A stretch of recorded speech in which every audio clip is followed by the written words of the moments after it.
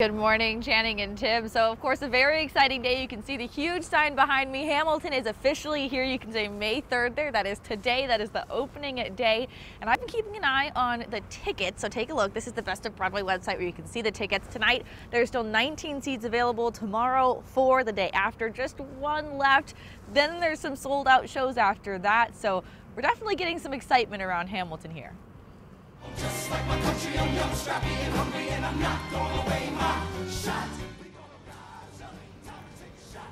So the First Interstate Center of the Arts has been waiting for this show. It was supposed to be here last May and April and May, but with COVID, of course, they postponed those shows. So now it's finally here. Here's what you need to know though. Tickets are anywhere between $39 and $284. There are plenty of seats available for those later shows, but some of the shows that are coming up here quickly are running out. So shows are running May 3rd to May 22nd. And there's also going to be a weekly $10 ticket lottery on the Hamilton app.